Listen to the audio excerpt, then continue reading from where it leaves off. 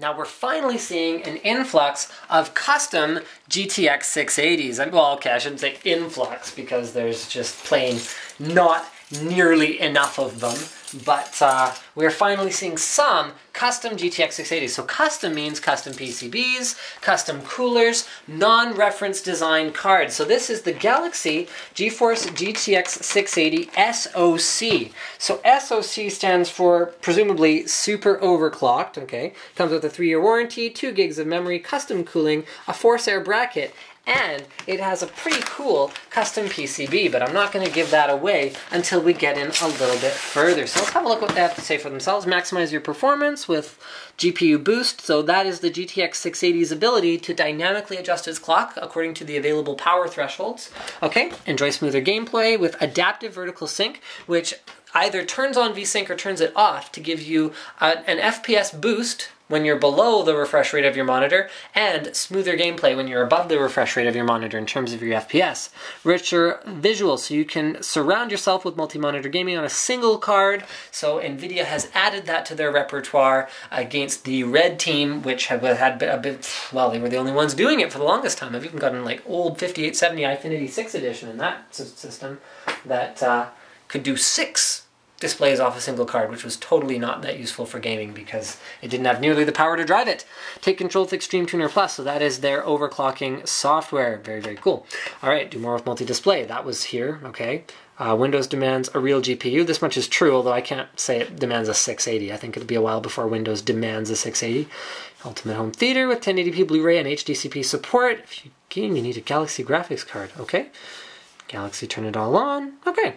Well, let's go ahead and look at the card, because I think when you guys see the card, you are going to get pretty excited about this. So the GTX 680 is the cream of the cream for NVIDIA. Attention customers, thank you, thank you, thank you for buying it, and don't forget to register your card.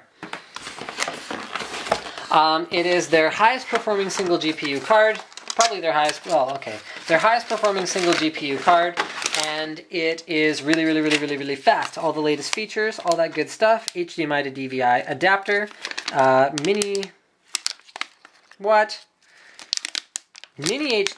to HDMI adapter, okay.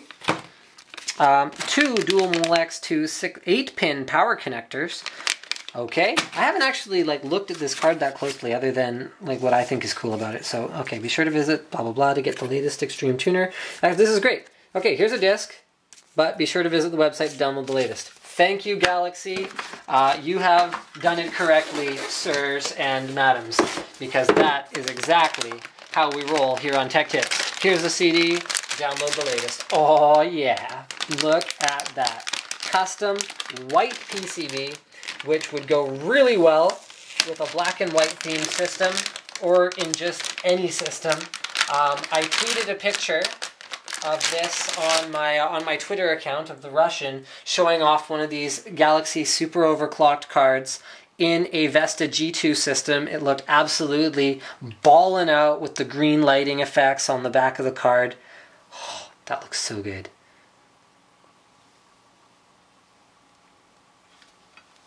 Just admiring it. I wonder what this means. It says Hall of Fame on the back of the card. I mean, I can understand this being Hall of Fame. I mean, just look at it, but I don't know why they had to label it as such.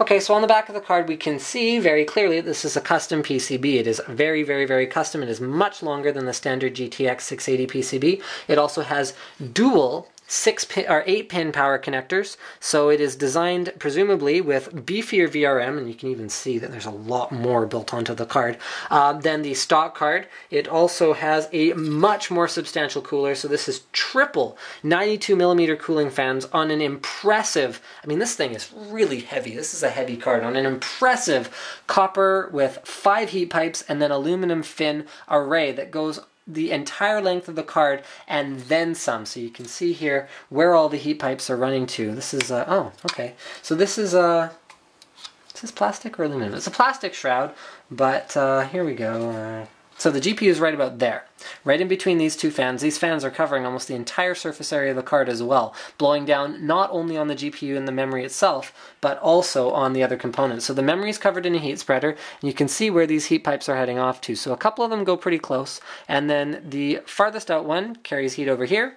The next farthest out one carries heat here, and the furthest out one on this side carries heat right to the end there. So if we look at the positioning of the heat pipes and the fans, each fan is blowing down directly onto fins that are right near a heat pipe. So we should have heat being directly delivered. It's too bad they weren't able to put in one more heat pipe right here, but I guess you can't really ask for too much. In terms of outputs, oh, this is interesting. Okay, so we've got DisplayPort and 3 mini HDMIs.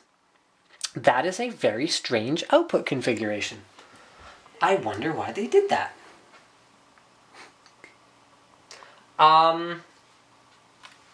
Okay. Well, I guess I'd probably opt for a DisplayPort out of the 3, just because mini HDMI is not the best thing in the world for outputting at 120 Hertz at 1080p for 3D.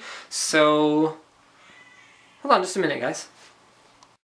Well, Galaxy does whatever they please when it comes to outputs, it turns out. I mean, their MDT cards from the last generation were a great example of that, where they were like, oh, NVIDIA says we can only do 2 displays at a time. Well, we can do 3. Haha. So there you go. They've gone with DisplayPort and 3 mini HDMI connections. You've also got an open sort of second PCI bracket. So what that means is this is very much an internal airflow card. So you're going to exhaust a little bit out the back of the case, but you better make sure you have a case with good airflow, which I hope if you're buying a GTX 680 you already had sort of figured out. Now, of note is the fact that, okay, so 2 things. Of note is the fact that you see how easy it is to access the screws that hold these fans on. Can you see that? That's really cool. Take out 3 screws, pop the fan off, you can easily clean out your graphics card, get all the dust out of it, completely having removed the fans from it, and I think that's a very cool feature.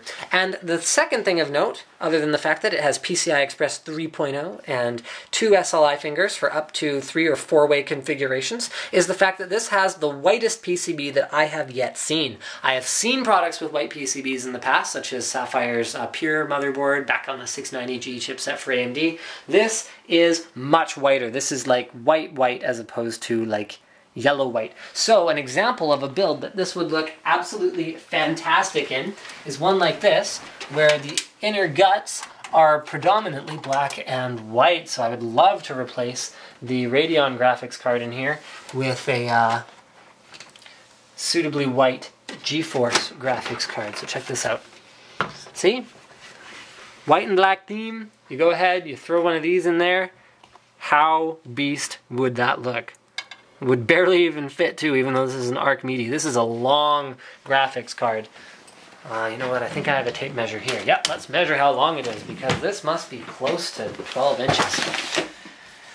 Alright, so from the back of so 11.5 inches. So make sure you have a case that is capable of housing an 11.5-inch graphics card before you go ahead and install one of these. So thank you for checking out my unboxing and first look at the Galaxy GeForce GTX 680 SOC. And don't forget to subscribe to Linus Tech Tips for more unboxings, reviews, and other computer videos.